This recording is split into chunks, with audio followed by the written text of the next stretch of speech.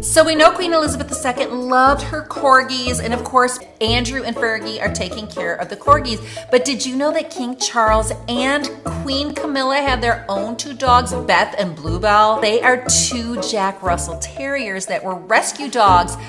Beth was found tied to these poles and these things, and they rescued her, and Bluebell was found in the woods basically without any fur, and they decided to take them in to their family. They are obsessed with dogs. They have cute dogs, so they have Jack Russells. You would think they would have a King Charles Cavalier, but no. I think it would be appropriate if they had a King Charles Cavalier. Just saying. Corgis were Queen Elizabeth's, and now we usher in a new era of the Jack Russell Terrier.